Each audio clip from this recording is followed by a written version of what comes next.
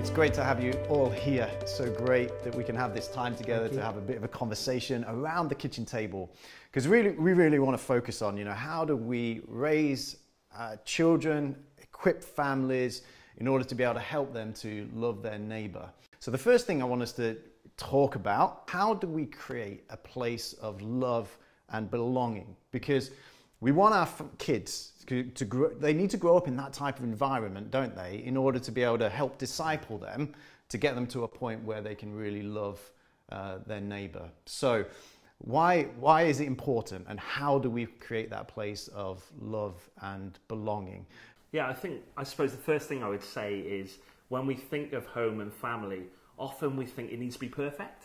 And I think one of the things that we're always celebrating and encouraging, that all homes are different, all families are different and unique. So whoever's watching today, I would encourage us to really take that actually it's not about building this perfect home, but what you're talking there, Luke, it's actually about building strong foundations. And that is why we are passionate about what we do, is actually helping come alongside families to go, you're doing a great job. How can we help strengthen that? And that really is our message, is going, come on, it's making the most of those everyday moments. It's not about being perfect or experts, but about working where you are, and home is a great place to start with that. In Compassions, for example, we follow the 3 C's. We call it, we're child-focused, we're church-based, and we're Christ-centered. And because of that, our programs, the way we deliver them, every child knows that they matter. Their voices are being heard. Letting them know that their voice matters. So I have 2 children, I have a boy and a girl, and I have to consciously include them in decision making in the family, for example. It can be something as basic as that. And because of that, it gives them that sense of, even though I'm a child, it gives them that sense of I belong, as in my voice matters. I'm being listened to. One of the reasons why I've been brought into this party is because I've actually got cake with me. See, come on. So what I'm going to do, let me bring in this cake. And you're right, Luke, so part of the Care for the Family is the Kitchen Table Project. And the big part of that is looking at how we can recognise that parents are the biggest influencers. So love it. The reason why I say parents is the biggest influencer is so often we look at a child, maybe by the average age of 10, the average 10-year-old would spend about 21,900 daytime hours at home. That's a lot of hours, isn't it? You've counted a lot of hours. That's a lot. I've literally counted the hours that my children are at home with me. I have a 5-year-old and a 2-year-old, so I'm counting those. And then we look at other areas of a child's life, and you think of maybe school, and you think, actually, there's a big portion of the child's week which is spent at school. And then you look at another big portion of a child's week, which is actually spent sleeping. I know for many parents, we would like that slice to be a lot bigger than it is, because we would like them to sleep for a lot longer. And then you look at, I don't know if you've looked at the average 8-year-old social calendar, but they've got ballet, they've got a gardening club, they've got cooking club, they've got yoga, goodness knows what they've got going on in their life. So we look at a portion there, which is maybe other activities. And then you look at this slice here, which is the church, and I'm just going to see if I can actually bring that out for you there. Whoa, look, this could go horribly wrong there. So you look at this slice, and you compare it to maybe home, which is over by here.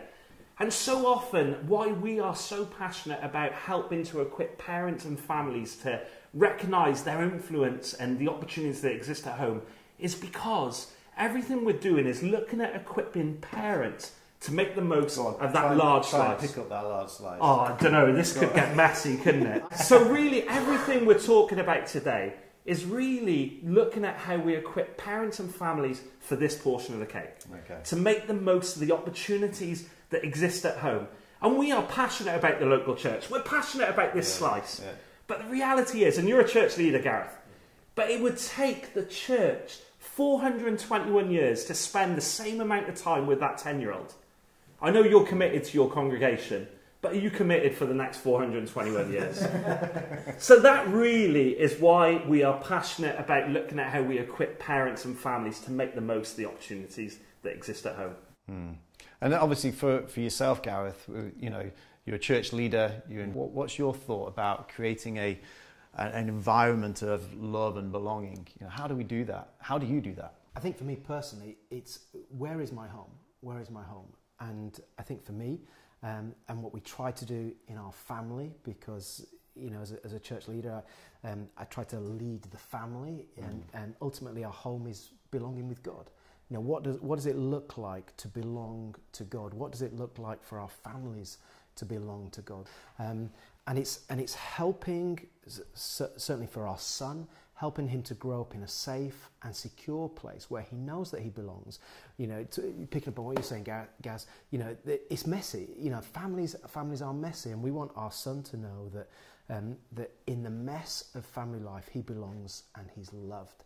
And so it's helping families in our churches to know that all of our children are safe and secure.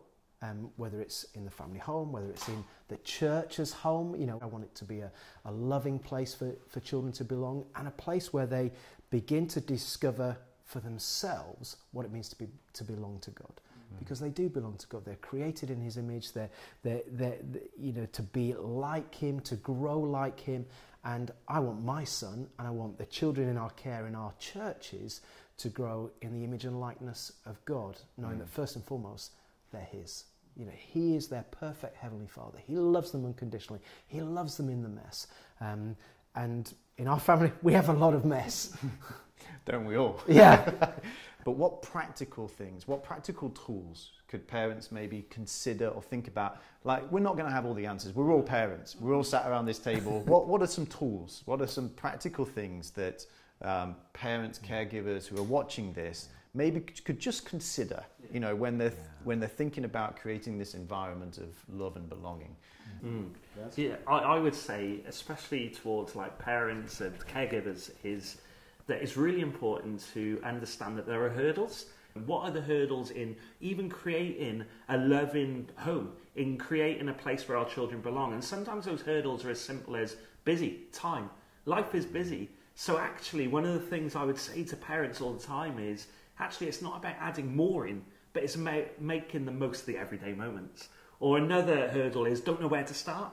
And actually, one of the greatest things to do is spend time with our children. And so often we think it needs to look a certain way, but actually just playing together, or rather than jumping in the car to do the school run, actually take a 10-minute walk where you can just spend time talking about life, maybe even praying.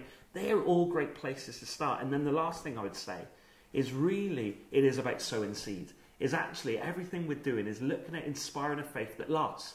So it's not just about while they're young and in our own homes. We want to sow seeds into our children that actually when they have their own children, they want to share their faith. Why? Because they've seen a loving home. They've seen a place where they belong, and they want to pass that on to their own children. Yeah. And really, once children realise that they belong and then out of a place of love, when we're talking about loving their neighbour, actually it's from a place of where they found it. So actually it's an overflow because they found that. They found the love of God. They found the love and acceptance of a family. They want to show their neighbour, whether that's in school or their physical neighbour or someone in Zambia. That is showing the love of neighbour, and it really does start at home. You know, one of the things that we do we've done as a family, and you know, we sit around the table, and you know, we did this a while back, and just sort of what are the values that we want as a family? We did it as a couple before Jacob, our son, arrived. You know, what do we want to build in terms of our family? And now we've brought Jacob into the conversation and saying, well, what do we want our family to be like? What are some of the things that are important? So absolutely, we want Jesus to be at the centre of our family.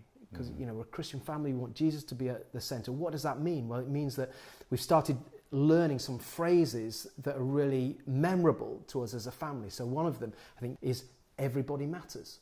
Everybody matters. And so it's not just in the family, but it's recognising outside of the family, and that's thinking about, you know, school friends for our son. It's thinking about people at church. It's thinking wider in terms of, you know, the children that we support, from compassion. You know, the two boys that we support. It's about, you know, remembering them, that they matter, that they're a part of our family. They're a part of our extended family. So with our son Jacob, when it comes to sort of prayer time at bedtime, it's just like, well, we remember that everyone matters.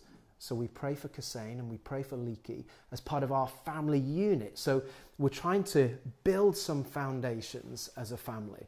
And those foundations we keep coming back to as a family and saying, okay, are we still there with that? You know, Jacob, are we still being fun-loving as a family? You know, is adventure still a part of our family? And has Jesus been a part of our family this week? Or what do we need to do to change? Because, Jacob, everyone matters.